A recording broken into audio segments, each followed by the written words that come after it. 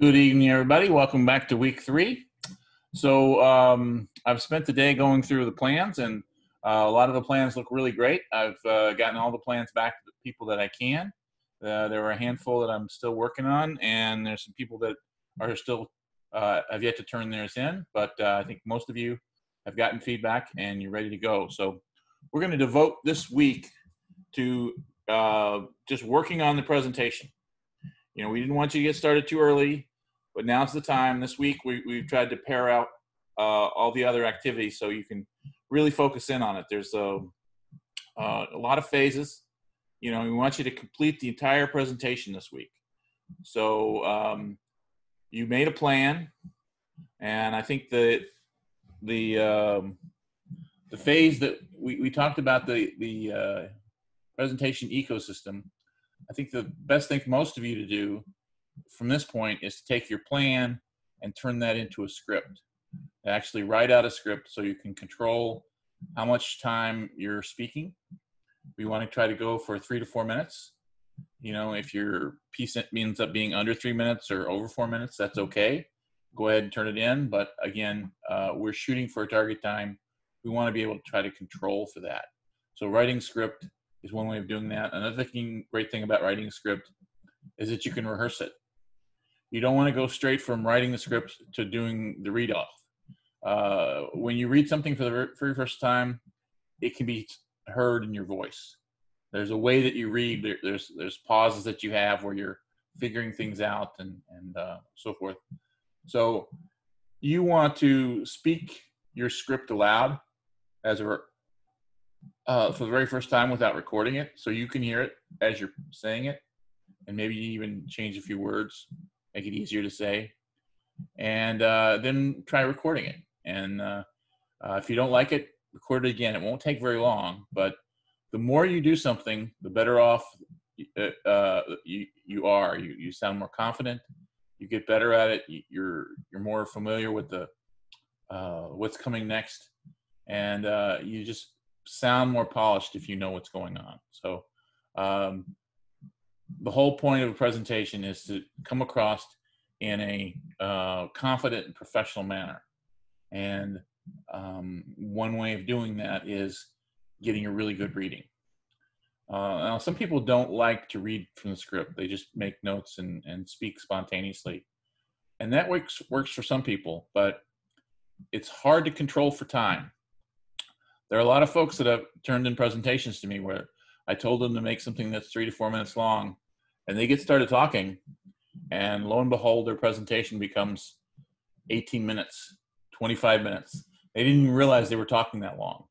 And so reading from a script is one way of controlling for time as well. And so there are phases through the week that you want to go through. You want to write the script. You want to speak the script out loud, rehearse it. You want to record it. And you want to get that audio piece done. I really want you to get your audio done first before you start working on the slides, before you start opening up PowerPoint and getting into the presentation program. And again, we're going to have a lot of opportunity to work with different presentation programs. So you're going to get your choice. We're going to look at a couple this week. And so once you've got your audio, then you're in good shape. You can try it out in a couple of different presentation tools, or you can take it into the one that you already feel confident about and work on getting the slides to match the audio. But again, you don't want to start with slides. You want to start with the audio. And then that final phase of syncing the slides to the audio to get a finished presentation piece. You want to try to get that all done by Sunday night so you can turn it in. And so to that extent, we've made this week's discussion board not an assignment. It is not mandatory that you post in the discussion board this week. The discussion board is set up to be sort of tips and feedback. And it's actually going to run for 2 weeks. It's open this week, but it's going to be open next week as well. So you can use the same discussion board to post your script and get feedback on that, post your audio, get feedback on that. Once you create the presentation itself at the end of the week, we're going to ask you to post your presentation there so your classmates can give you feedback. Now, this is a voluntary thing, But if it works out right, you'll get some great feedback from your classmates in addition to feedback from me on your project. And that way, when you get the chance to work on it again next week, you'll have all that extra information. So the discussion board this week is something that you should look at. I've already posted a few things there as helpful tips, and we'll talk about that. But you do not have to post there. It's not an assignment. So we've taken that off your plate so that you can spend more time working on the presentation. So the only thing we really have for you, in addition to working on the presentation itself this week, is a little bit more reading. A few more chapters from Slidology, a few more chapters from Resonate. And one of the chapters from Slidology, Nancy is telling us how to create content that has an impact, how to really, affect the viewers.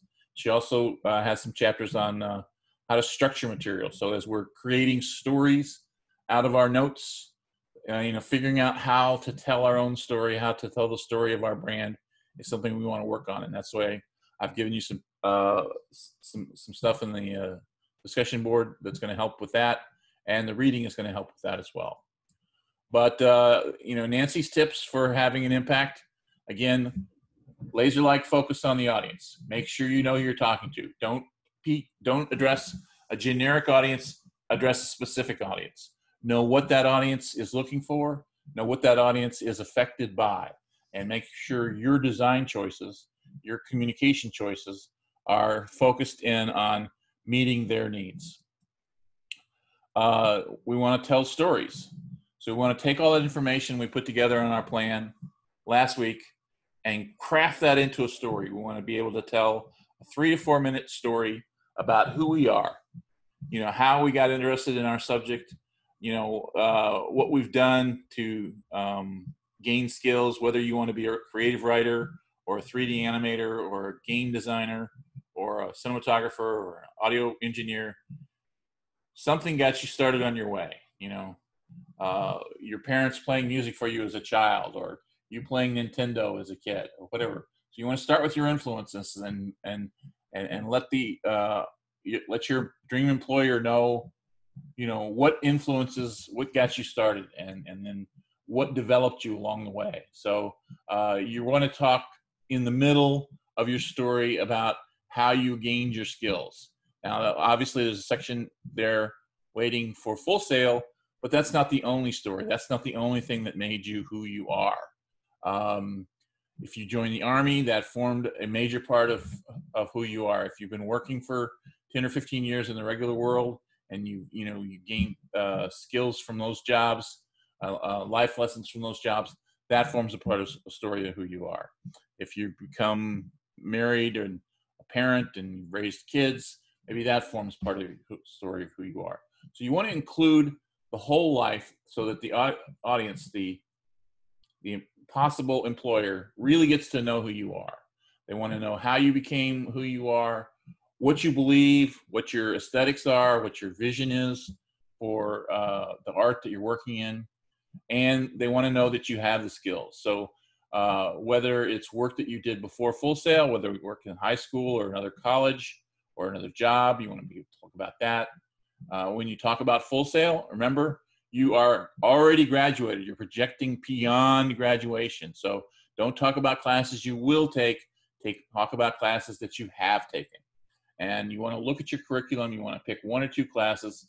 Talk effectively about it. If you want to be a cinematographer and you took a lighting class and that informed your sense of how you frame a shot and how you balance, the elements in a composition, those are the things that you can talk about. Now, it's not always going to be possible that you'll know what you learned or what you're anticipating learning from a particular class. But if you go onto the Full Sail website and look up the classes, each class has a course description. It's only 2 or 3 sentences, but it should give you enough to know that it's something that you're looking forward to and that is going to inform who you are. A lot of video game designers are looking forward to the myths and archetypes classes, or the level building classes, or the world building classes. those kinds of things. So you can talk about the things that you learned from those classes.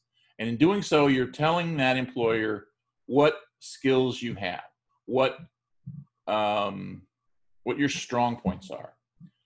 And again, we're projecting into the future, but we want you to show evidence of your skill. We want you to have portfolio work. And if this is portfolio work you haven't created yet, you can borrow it from other sources and claim it as your own. But if you're already working right now, if you're already drawing sketches in your sketchbook, if you're designing characters, you can show characters that you've drawn right now. You know, any work that's your own, absolutely feel free to put it in here. It informs who you are. The more we get a sense of who you are, the better off you are. If you're a musical artist, if you're an audio engineer, and you want to show off some sample music, that's a great thing to do. When you're showing off a sample, don't talk over it. Just play it as a sample. Don't play too much of it. I recommend that you not play more than 20 seconds of a single piece as a sample. So you might want to have 1 or 2 songs and play different samples. But more than that becomes an imbalance between you talking and there being sample material. You don't want to have more sample material than voiceover. In the 4 minutes that you're using, well over 50% has to be you talking all the way through. But you talking about your own work is something that the audience is really going to want to hear. That's something an employer will understand and relate to and be able to make a choice decision about you. So as you craft these stories, you tell who you are. Remember the takeaway. You're standing up there and you're directly addressing that company and saying, I know who you are. I know your company culture. I know the products that you make, and I know what I can do, and I want to join your team. I want to be part of your company. Then that ask, that takeaway is an important part of each one of these presentations. It's a visualization you do for yourself that's kind of an affirmation. So in addition to telling stories, there's a visual component to this. Once you've got your audio created, you want to find the images, the slides that will help tell that story to the best extent possible. And as an aid to that, one of the things we want to work on today, I have a little exercise for us to play around with. We want to show, don't tell them. And that means that sometimes we're going to talk about sort of abstract ideas. If you look at your resume, there's probably a lot of things in there that are not directly illustratable. Like, I'm a go-getter. I'm a team player. I'm very reliable. And these are concept words. And how do you illustrate a concept? How do you visualize ideas? So visualizing ideas is an important artistic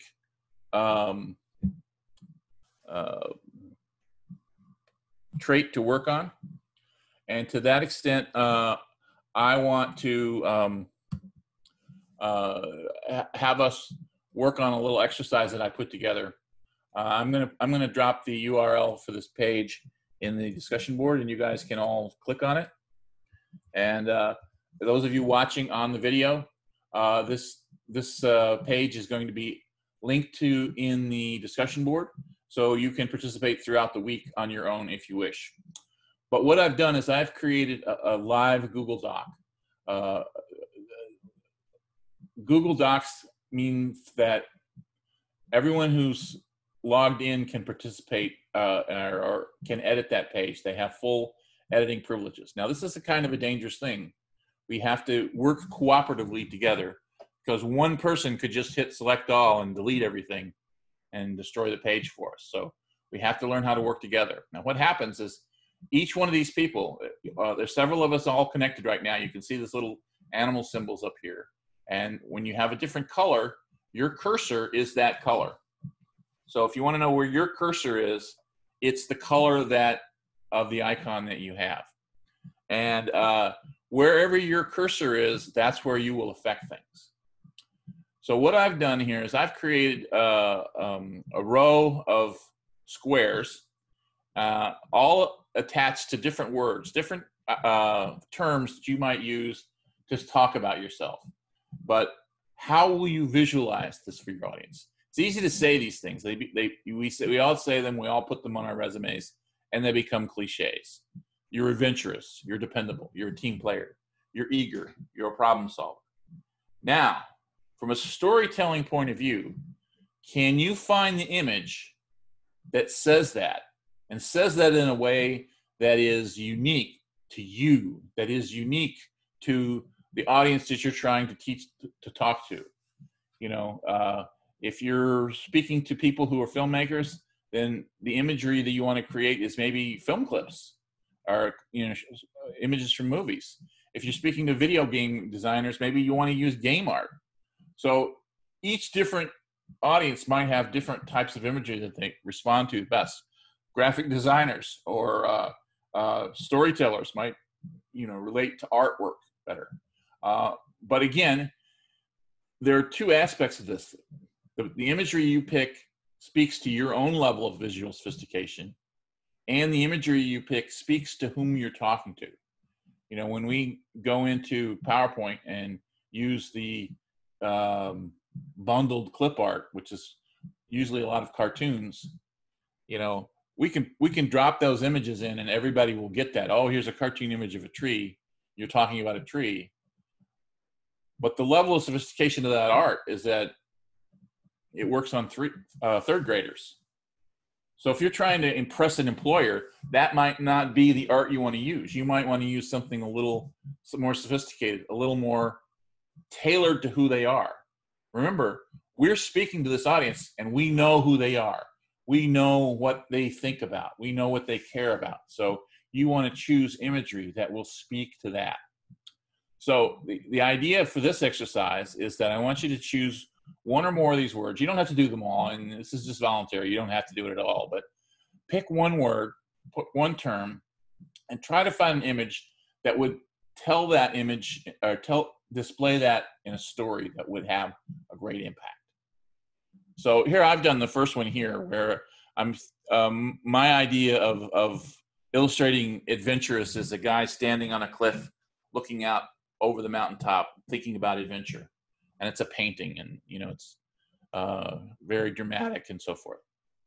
So what I want you guys to do is stake out a spot. I've got lots of different cells here, so there's plenty of room for everybody. You don't have to be on the first row, but if you're going to work on adventurous, make sure you're in this row or in this column. If you're going to work on eager, make sure you're in this column here, etc. So just stay underneath the term that you are. And we have a big image, or a big square and a small square. In the small square, what I want you to do is put your name on it. And that's sort of staking out that square so that another person who's also logged in won't accidentally take your spot. So before you actually search for your picture, just claim an area. So I'm going to do another one here. I'm going to do team player, and I put my name here. So that means I want this one. And I'm going to now put my cursor in the big spot. And you can see my cursor is black. I'm the first person here. So my color is black. Your color may be different. But once you've staked out a square, put your cursor in the big spot. And that means that when you actually select an image, it's going to drop into the big spot. So the interesting thing about this page, you know, this is a page that was designed by Google. And so they have search built into the very page.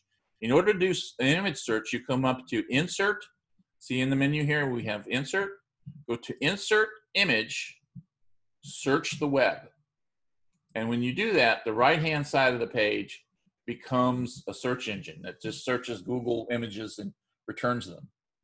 So the first thing you're probably going to want to do is just take that term. So I'm doing team player. Now, I don't really want you to necessarily have to do that term. And I really don't want you to be the person who always picks the very first thing that's returned on Google Images. I want you to search and find the thing that really works for you. So we're getting a lot of soccer here, and I see a hockey team and whatnot, more soccer. So, you know, that's high there, but you could just keep going. There's plenty of search engine in here. You know, when you search on Google, there's millions of words. But I actually have a particular image in mind of what I want to put here. So instead of actually searching on the term team player, I'm going to put in skydive team, because I have this notion of these guys jumping in space, gathering together in a formation before they pull their parachutes. So I want to find one of those images, and here's a really good one. This speaks to what I'm wanting to say. So I choose this image and I select it. And when I select it, it has a blue check mark on it. And down at the bottom, it says one image selected, insert. So with that image selected, I can come here and hit the insert button. And at my cursor, it comes in, and that's how you put your page in. So you guys can be working on this. I'm going to go back to speaking, about the rest of the stuff. But while we're working, you guys can do this. And you're going to find that this is also, if you're watching the video, this is linked into the discussion board. So you can actually choose to do this on your own, and we can talk about your choices in the discussion board and so forth. And later, after we're done talking, we'll come back and see how you guys did. Don't feel like you have to do them all, but I would definitely appreciate you trying to do one, just to see how you can manage this or show off what kind of art choices you would make, etc.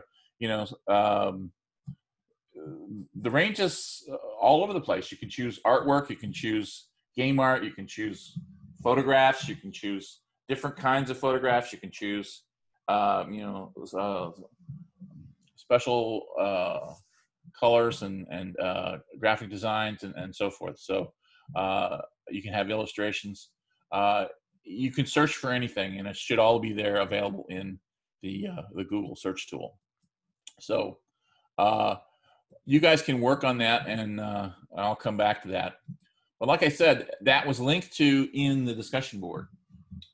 So in the discussion board, I also have a couple of videos that I want you to take a look at, and they're going to be helpful for you in figuring out the structure of the story that you want to tell. Last week I had you put together elements for the beginning, elements for the middle, elements for the end. Just everything you could think of, throw it in there, whether you're actually going to use it or not. And so now you have all this material, hopefully. And now you have to form that material into a story, which means you're going to pick and choose, but you're actually going to figure out what you're going to say and how you're going to move from one element to another and what it all is going to amount to. So figuring out the story that you want to tell about yourself and your skills and your talents. Just like last week, everybody did a great job on your emotional story. Everybody told a different kind of story. So in the same way, in talking about yourself and your skills, there's a million ways to tell a story. And so there's not a single formula. There's the way that you want to figure out. And to that end, I have a couple of movies that I think are going to be helpful for people. The first one is a TED Talk. It's by a fellow named Simon Sinek, and it's called Start With Why. And so a lot of people who have trouble figuring out how do they tell a story about themselves, or how do they take all the material about who they are, basically your resume, and turn it into a story. If you put all the elements of your resume down, that would be that series of facts. And in week one, we talked about boring PowerPoints. And I guarantee you, if you took your resume and you turned it into a PowerPoint, that would be a boring PowerPoint. It would be all the amazing stuff that you've done in your life, but it's just a list of facts. It's just, then I worked here, then I worked here, then I did this, then I got this award, blah, blah, blah. And so you'd be listing off things and moving from point to point. How can you take those same elements and create a story out of it? Well, Simon Sinek's easy solution, it's amazing, is to just turn that box on its head. Your resume is a list of what you have done. And he says, keep the resume, keep all those elements, but instead of saying what you've done, start with why. Take each element that's in your resume, and instead of just saying that you did this, that you played drum in the marching band in high school, tell us why you did it. That's the beginning of a story. We get your intrinsic motivations. We get where your passions come from. You know, don't just tell me that you played drum in the marching band. Tell me why you played drum in the marching band. You love the camaraderie, that you love the living with the rhythms and playing in a showy style, and whatever there was about that. Tell me why. That becomes the story. That becomes an insight into who you are. And so for all the elements of your life, all those items that you've put on your plan that you need to tell a story about, tell us why you did them. Tell us why you made the choice to go to the Army. Tell us why you got married and had kids. Those answers are going to be fascinating. And that is storytelling. And it's just a simple way of looking at the material that you have and figuring out how to craft a story out of it. And for a lot of people, I think that's going to be very helpful. I highly recommend that everybody watch the Simon Sinek video. And even if it doesn't end up showing you what you want to do, I think you'll find that it's something that informs the way you think about storytelling and structure. The second one is a little more esoteric.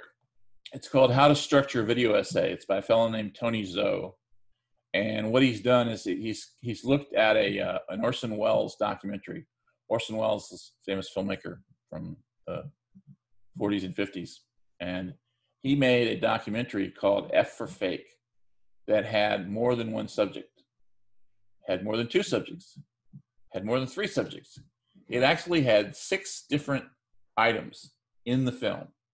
And instead of being 6 separate little films that all played and, you know, one ended and the next began, he told them all in parallel. He'd start one story and tell a little bit of it and then stop and move to the next. And that created a kind of mystery and rhythm that made the storytelling very interesting. It's a little bit akin to Game of Thrones. If you watch the movie, the TV series Game of Thrones, you know, it starts across this entire world kingdom, many kingdoms, and it has a cast of hundreds or thousands of people. And so as the story plays out, it jumps from scene to scene. Once it's in the desert, and then it's in the forest, and then it's in the snow, and then it's at the kingdom, and so forth. And each time you find a little bit about each character, and then you jump and you find a little bit more about each story. It's a story told in parallel. On Game of Thrones, it's a 75-hour story that eventually winds down, and all those characters end up meeting together at the end, the ones that are still alive. With F for Fake, each one of these 6 elements had their conclusion or else folded into another part of the story. And so this is an interesting way to tell a story. Instead of telling it in sequence or chronologically, you tell it in parallel, a little bit of each time, a little bit part of each, a bit at a time. And this is something that for a lot of you who've had kind of a strange life experience, you're not exactly sure what it all means yourself. You know, you started out to be a lawyer, and then you ended up being in the Army, and then you drove a truck for a while and whatnot, and you had these multiple careers, and they're all part of what made you who you are. You know, instead of just putting that in chronological order, which might seem at that point random, telling it in parallel might mean that you are on a life path that is headed in a particular direction. And the interesting thing about it is that we can all kind of relate to this brand of storytelling because he compares it to the TV show South Park, the comedy about the kids in Colorado. Every single episode of South Park is 22 minutes long, and it has 3 different story elements that run in parallel and come together at the end. That's the story structure of South Park, every single episode. And it's interesting to watch. We've all probably seen South Park, but you haven't really thought about how it was structured.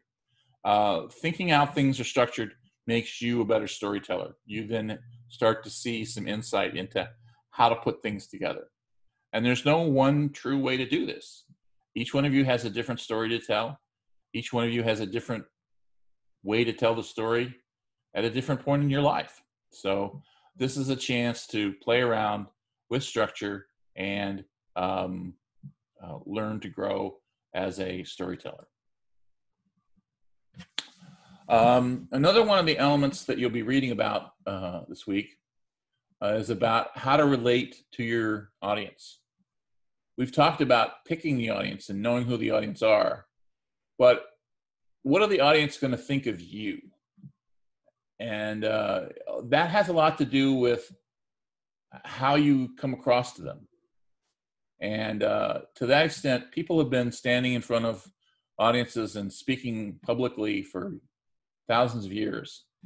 And one of the things that you'll be reading about is something that Aristotle, who lived about 3,000 years ago in Greece, where they did a lot of public speaking, wrote about the 3 pillars of public speaking.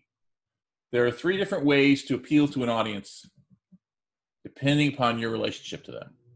This is something that Aristotle figured out by having watched a lot of people talk to a lot of different audiences.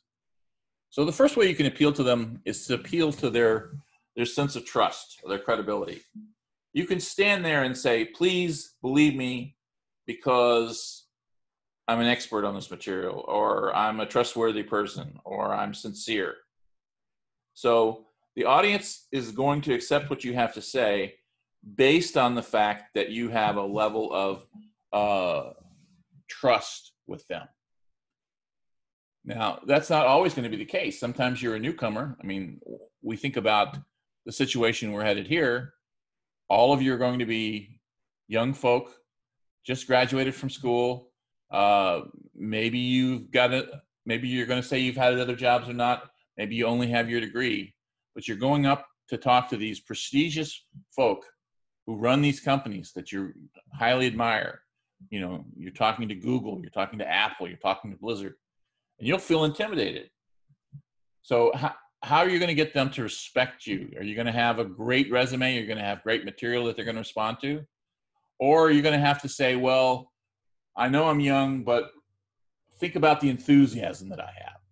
So if the audience isn't going to trust you or believe you, then you can appeal to their emotions. Pathos is the appeal to emotion. And you can get them to understand that you're just like they were 20 years ago. You know, someone who's eager, who needs a chance, who just, you know, is full of ideas and full of vitality, but they, you know, don't have the 30 years of experience that the person they're talking to has. An appeal to pathos is something that you can do as an alternative, as an appeal to ethos. And the third appeal is where you're trying to build a case that no one can poke any holes into. It's a case of logic. The third case is logos, the appeal to logic. And here, everything you say has to be backed up. If you give a fact, you have to say where it came from, or you're giving footnotes. If you're showing charts, you say where they came from. You do not want to introduce ideas or facts that someone can say, well, I don't know if that's true. Everything you say, you want to be very buttoned up about. And so the appeal to logic is you're making an ironclad case. And if the audience can't find fault with it, then they have to agree with you. And so there's not a lot of emotion in that. And again, they're not really necessarily relying on you as a trustworthy person. They're relying on the words, the facts, the images that you have to say. And you're being very fastidious about making sure that the logic behind everything you say is backed up. So each of these has a couple of elements to it. In ethos, the audience asks, does the audience respect you? Does the audience believe you're a good character? Does the audience believe you're generally trustworthy? Does the audience believe that you're an authority on this topic? Now, the authority part can be a little bit misleading.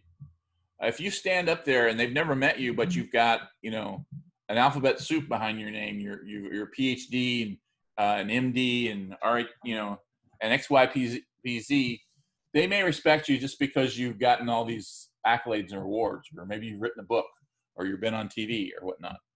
But you can still be respected by not and not have that material, because you can come across as someone who is trustworthy. For instance, you might not be a doctor or anything, but you want to speak about cancer. And you'll stand up there and you'll say, I want to speak about this because of my lived experience. My mother had cancer and I took care of her for 6 years. And this is where that experience comes from. That authority for me to speak about this topic comes from. So this isn't necessarily a credential that makes you trustworthy. It's lived experience. And again, it has to do with the way the audience perceives you. So that also means that it has to do with how well you use HAIL, H-A-I-L, in your direction to the audience, because you may be saying everything true, but if you don't say it in a way that they believe you, that won't work out either. So you've got to seem authentic.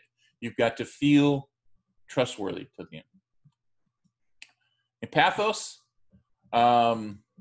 your words evoke feelings of love, sympathy, fear. So if you're trying to get the audience to like you, you might be showing pictures of puppies or, beautiful material or whatnot. Those are attempts to evoke happy feelings. But the thing about pathos is you can evoke all feelings. So it's a little bit dangerous sometimes, because you can invoke feelings of hate as well as love. If you're just simply trying to get someone to like you who's never met you, then you want to deal with these very, sort of naive, happy emotions. You don't ever want to take it to the other place. But an awful lot of it is of public speaking is based on the opposite here. Do your visuals evoke feelings of compassion, envy? Does your characterization of the competition evoke feelings of hate, contempt? Now, you don't have to deal with any of this because you are not talking about your competition. And let me reiterate that. I don't want anybody, when you're using your 3 or 4 minutes, this is a precious 3 or 4 minutes that you've been given. It's a gift to talk to your dream employer. Do not say, I know there are 1,000 other people you could hire. Somebody else could say that, but you don't have to say that. This is your 4 minutes. So don't introduce negative thoughts into your presentation, because they weren't there before you brought them up. If you come in with a negative attitude of saying, I know there are a lot of people you're going to hire, or why should you hire me? Why should you ask that question? You do not have to introduce that into this presentation. Someone else could. It could happen outside of your control, but this is 3 or 4 minutes of your control. So do not invoke a negative feeling when you don't need to. But in terms of using a pathos, quite often in television advertising, TV advertising wants you to feel bad about their competition. You don't have any competition, but if you were selling cornflakes, you don't have to say you're the best. You can just say the other people are awful. And this is something that happens an awful lot in politics. We're about to go into the political season, and well over 90% of all political ads are negative ads, which means that instead of saying I'm a great person, they say my candidate, my competitor is an awful person. Don't vote for him, her. And that's what negative advertising is. It gets you to feel bad about the other person. Doesn't necessarily make you any better. So these are very powerful emotions, and there's something that can get away from you very quickly. So you want to be very careful in using negative emotions, because sometimes they can redound or backfire upon you. Logos is all about making sense. Does your message make sense? Is your message based on facts, statistics, and evidence? Will your call to action lead to the desired outcome you promised? It's almost like a lawyer at the end of a trial making his summation. You remark on every piece of evidence that you brought forth. You remind people that they saw this, and this is true, and that's based on this, and this leads to that. And the last line of your call to action in this presentation is really the summation of everything you have to say.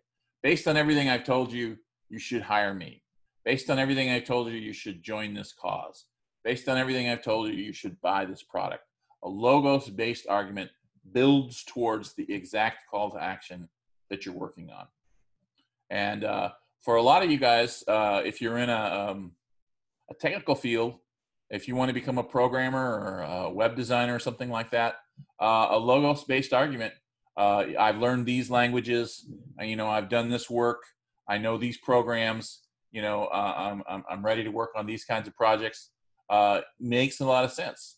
That's probably going to be the way an employer looks at hiring is, who is the most logical person to hire, not the most fun. And it really depends upon the field. If you're looking to find someone in graphic design, they'll probably want someone fun. But if you're looking for someone in programming, they want somebody who knows his stuff, her stuff. So these things can overlap. You can have something that's mainly ethos, but is partly pathos. They overlap a little. It's doubtful that they all will overlap, but if they do, you certainly have hit the mark. But this is not something you actually plan in so much as discover about what your relationship to the audience is. So that's an interesting thing to just keep in your head and help you to make the choices that you need to make about what you're going to work on. And so as we go through and create all these elements, remember that we're going to get a chance next week to come back and work on and make things better. Next week is all about feedback and improvement. And this week is about getting things done, starting with that blank canvas, making some creative choices, getting some things down, turning something in. It's so important to turn something in. Real artists ship. That's a quote from Steve Jobs. So we want you to get there and get the presentation in. And then next week you get a chance to make it even better. So that's all it about the reading. I can come back here and we can see some choices people are making. It has a really cool picture of some dogs. We have a great graphic here of a problem solver.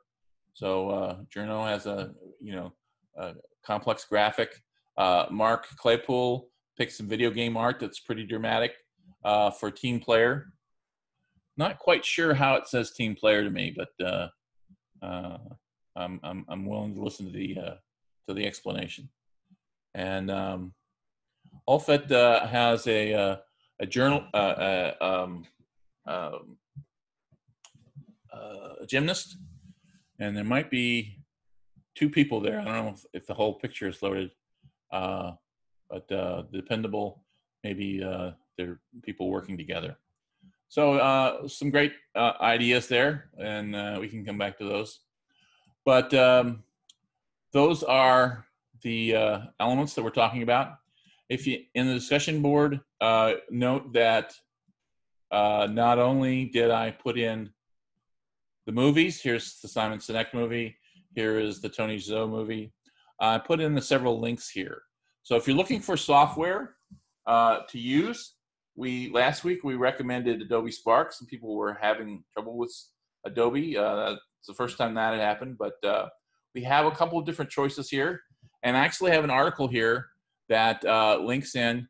It says 31 alternatives. They've actually been updating it, and it now has 40 in there. So there's a list of online tools that you can use, some of which we recommend and some of which we don't. Prezi is not great for this particular assignment. It's a cool tool that a lot of people use. eMaze is really good. They have nice online material. Things like Prezi and eMaze and Google Slides don't have their own audio. So you're going to have to do audio on your own in order to make them work. You can add audio to them as well. Adobe Spark does include audio. And for those of you on older phones that have been having trouble finding tools that you can work with, VoiceThread is something that works on older Android phones. It's not real sophisticated, but it allows you to do everything you need to do. It allows you to put in a voice over, to record a voiceover through it, and allows you to add slides. So you have to bring in your own images, but you can put that together. And it works online, and you can basically link to it and turn in your image as you link to it. Now, those of you that want to do audio on your own, we recommend a tool called Audacity. There's a link here where you can download it. It's available on Windows, Mac, and Linux. It's not available on phones, so it's not a phone tool. But we also have an article here about Android audio apps. So if you're on an Android phone and you want to use audio, there are some choices there. And we have an article talking about how to use the voice memo tool that ships for free with the iPhone that you can use to record with your smartphone or your iPad. And then here's the link to Visualizing Ideas, the thing that we were showing earlier this week. If you're online, you can use that to watch. And again, we are recommending that you post material up to get feedback from your classmates. So if you want someone to look at your script or listen to some audio or give you some feedback on how you're doing so far, that's what this week's discussion board is all about.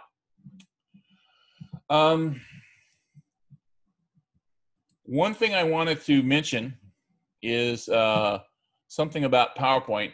We have gifted everyone with PowerPoint, and we think PowerPoint is pretty amazing. The thing about PowerPoint is it's very, it has an awful lot of options. So if you've never used PowerPoint, you're going to find that it is a little overwhelming. Let me load something up here. So I just picked a template, and I'm in slide 1 here. And this is the interface of PowerPoint. And we have a number of interface tools here for things that you can do, basically to create slides and to move back and forth between them. So there are 8 menus here, and the same menus are at the top. Each menu gives you different access to tools. You can add things. The slides are templated so that they look a particular way. I'm going to create a series of slides really quick. So I'm just going to title this My Brand and put my name on it. Oh, don't want to use too many R's and Daryl.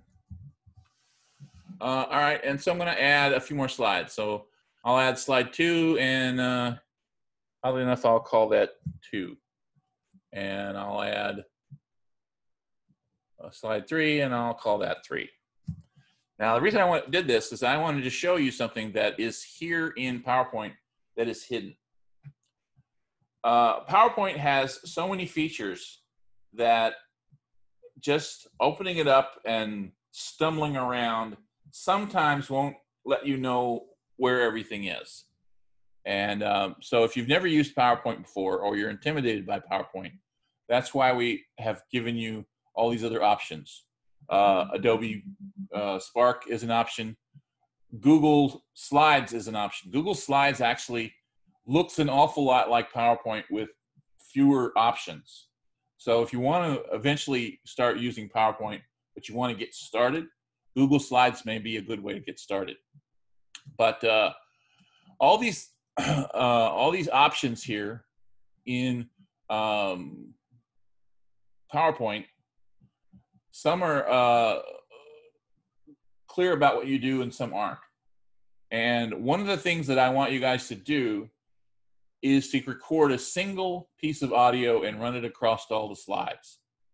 And lots of times people don't do that because they can't figure out how to do it. They haven't made it obvious in the software here. And software somehow, I don't know when this ever happened, but they stopped shipping with manuals. Used to be when you bought a piece of software, you get a manual with it and it would tell you how to do things. Now I guess you're supposed to go watch YouTube tutorials or something like that. But people think that you can only have audio per slide, and that's not true. You can have one piece of audio that runs continuously through the whole thing. And that is the best way to do this presentation because it gives you the most creative freedom. And it also doesn't mean that you have to know what the slides are before you can record the audio, which is the most important thing. So the way that you would do that is that you have to be on slide 1. And on slide 1, you record your audio. So in PowerPoint, they have an audio recording tool. You would go to Insert, Audio, Record Audio. And it's not very full featured, but there's a little tool here that when I click on it, it starts to record. And it's recording my voice now. So I'm actually making a recording. This is where you would speak, and you'd after a couple of rehearsals, you'd make your 3 or 4 minute speech. And when you hit stop, insert, it puts that file on slide 1. Excuse me, sir. Yes.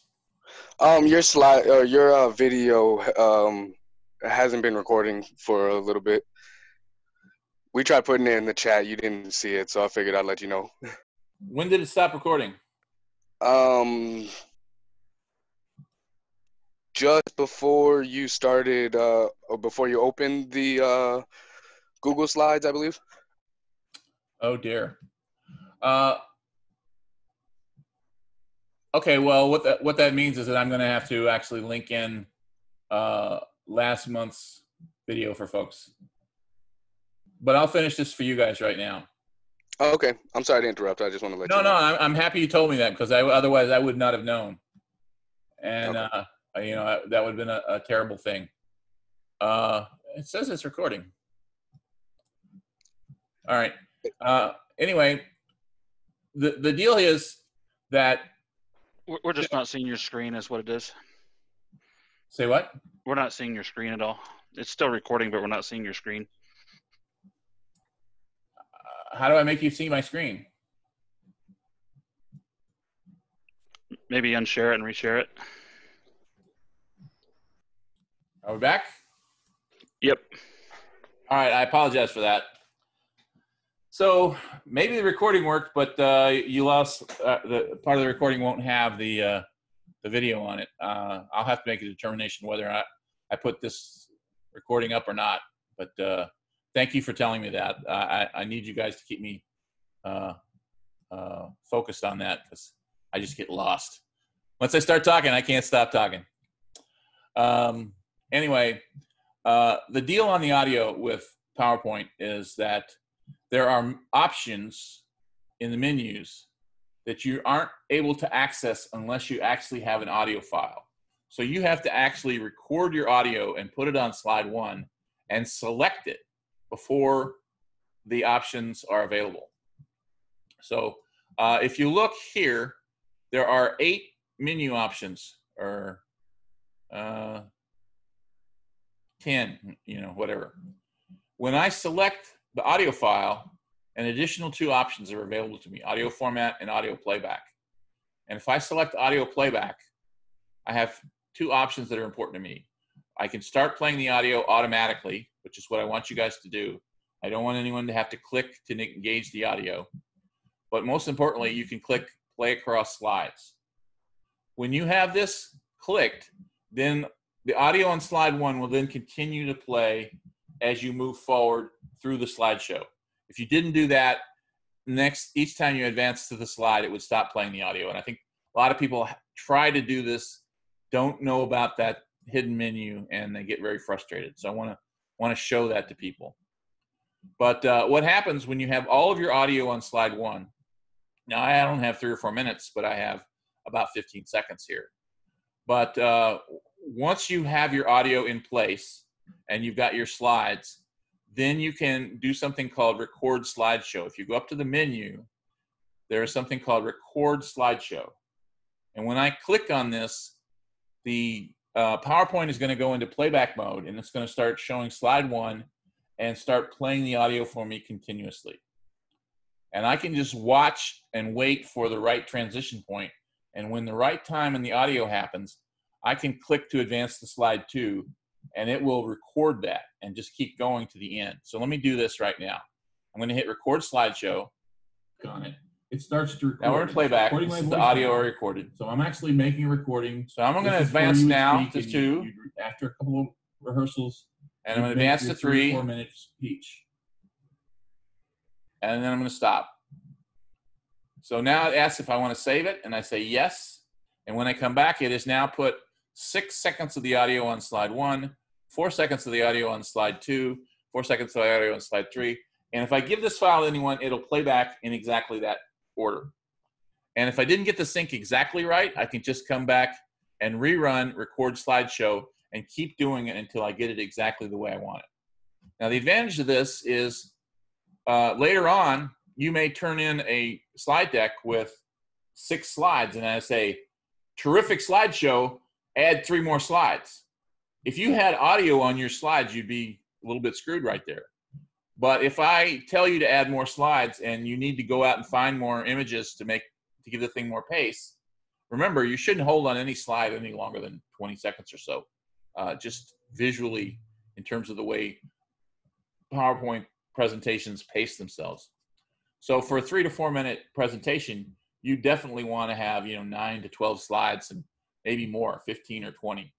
You don't need to go nuts with it. More than 20 is you don't have to worry about that, but you want to at least make sure that you've got somewhere in the 10 to 15 slides range, and you can mix them around. You can change slides, and when you want to come back after week 3 and revise it for week 4, you want to be able to make changes, add slides, move the slides around, and you can do any and all of that. And as soon as you do, all you need to do is come back and rerun, record slideshow. As long as the audio stays on slide 1, you will then have the chance to reset the sync and move and do a new recording. And whenever you have it finalized, you can turn that in, and that is the order that the show will go in. So that secret menu, again, you have to select the audio file, and then you can see the playback file, and that's where you get those choices.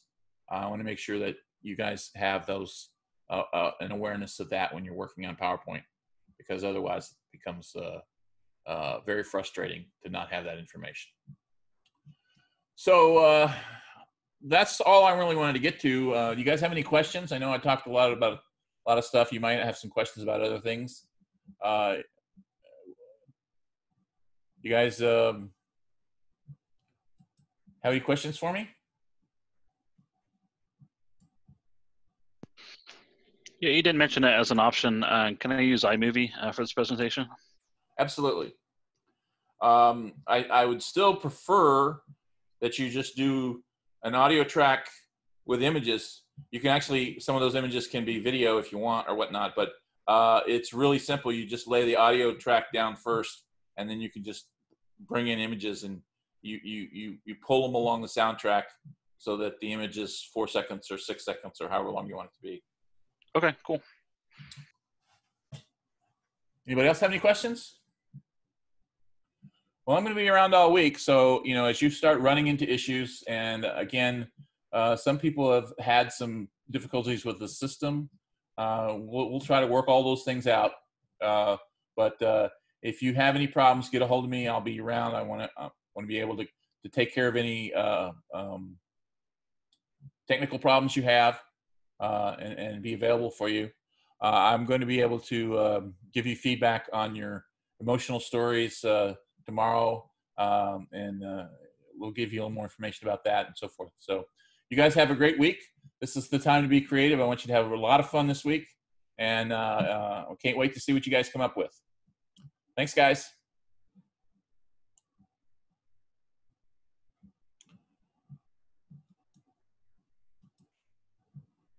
Is there a, I think just, okay, no problem.